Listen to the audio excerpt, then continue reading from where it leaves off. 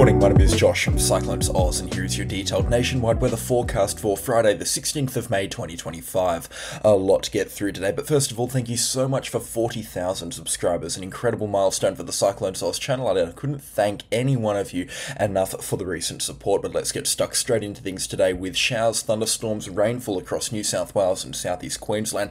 Plenty more rainfall still to come and a potential east coast low. That's coming in the next couple of days after some widespread shower and thunderstorm activity through the central Queensland area, extending down in towards south central Queensland and then through southeastern Queensland. We have had some respectable rainfall accumulations in the last 72 hours, up to 100 millimetres along the Sunshine Coast and between 20 and 80 millimetres along the Gold Coast and into the Brisbane area.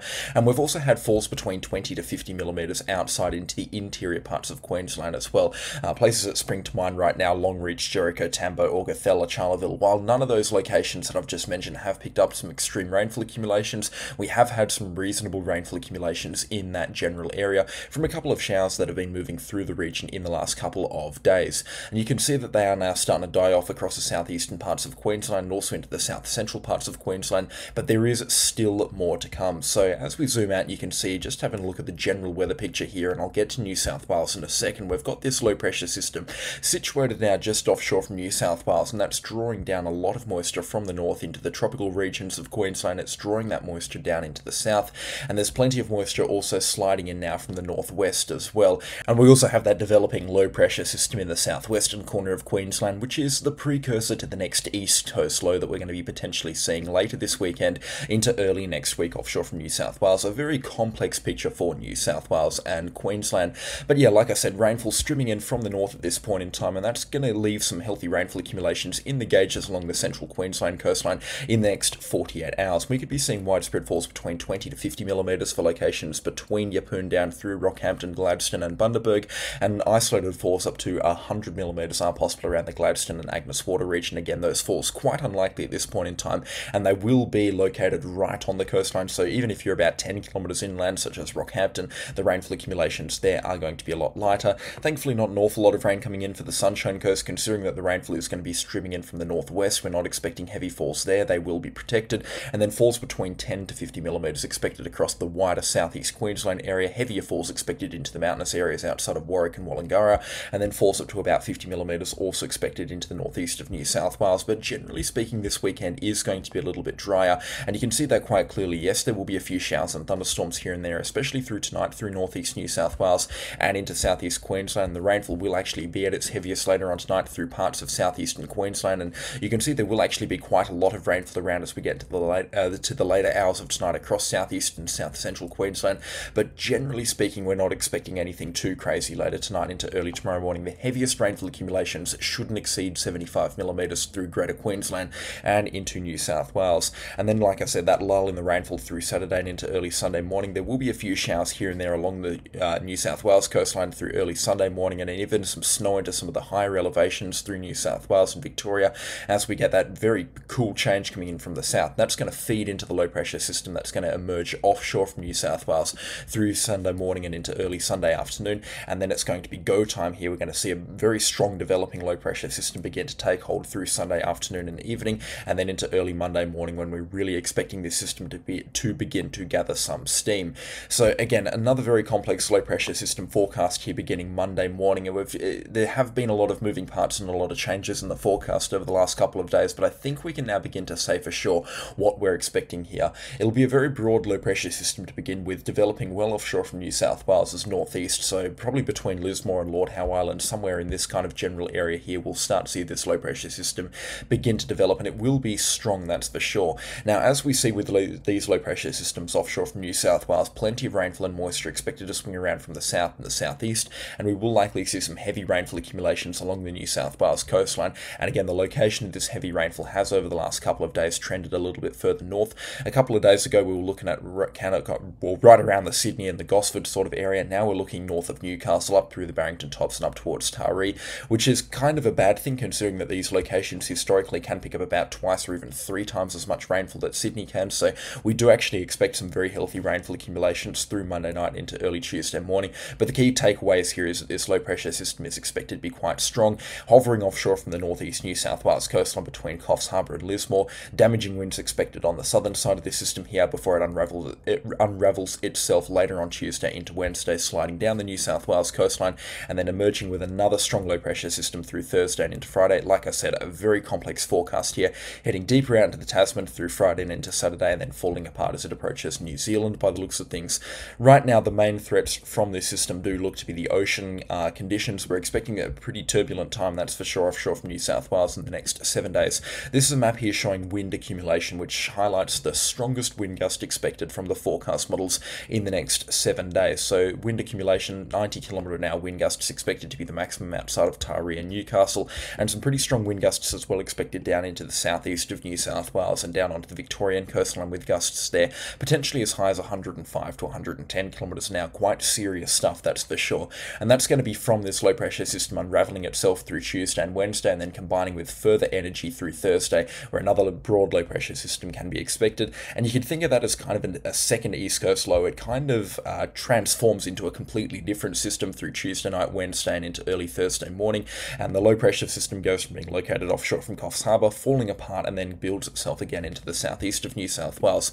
In terms of the ramifications that might have for the major population centres of Wollongong and Sydney, it doesn't look like it's going to have too much of an impact at this point in time, but it will certainly play a dramatic part in really spiking some of the rainfall accumulations expected for parts of Victoria and into the southeast of New South Wales. This forecast here is going to have to come in the next couple of days, because again, I'm still scratching my head over what we're actually expecting down there, so I'll keep you posted on that, but it will happen again in the next couple of days. This is a map showing rainfall accumulation, which means total rainfall expected in the next 7 days here across the New South Wales coastline. You can see widespread rainfall accumulations over the course of tonight into tomorrow, expected to be between 20 to 50mm up into the northeast of the state.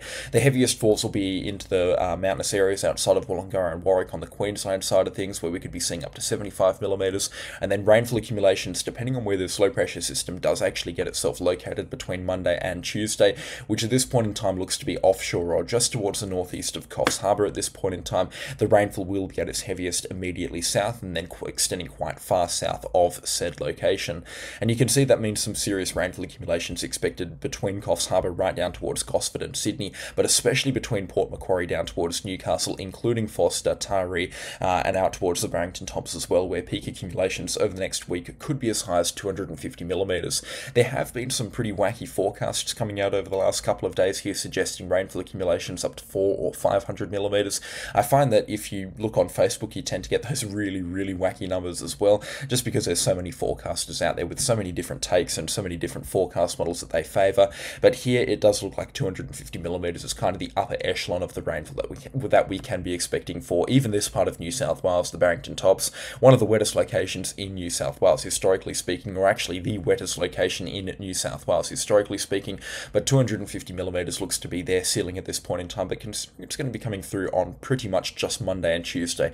The rainfall is expected to be quite problematic around there. Now, we have seen the rainfall behave over the last couple of days in quite an interesting fashion, and you can really see that in the 1 hour satellite imagery here. Whilst it is now starting to stream in from the southeast, or at least the rainfall is appearing to kind of move in that southeasterly trajectory at this point in time, the rainfall has been incredibly slow moving, and we have had some pretty heavy deluges, especially between Gosford up towards Newcastle, where falls to 100mm have been reported. So keep in mind that the 250mm that could be coming in for this part of New South Wales will occur over already extremely saturated ground conditions, and will likely just result in runoff. So through early Tuesday and into Wednesday, we do expect a little bit of flash flooding and riverine flooding across the central coast of New South Wales, extending up in towards the mid-north coast, with these rainfall accumulations definitely being quite heavy in some locations, that's for sure. So definitely something to be keeping in the back of your head right now. In terms of a place-by-place forecast, you can see Port Macquarie expecting about 80mm of rainfall, Taree and Forster closer to 125mm, Newcastle as well around that 125mm mark,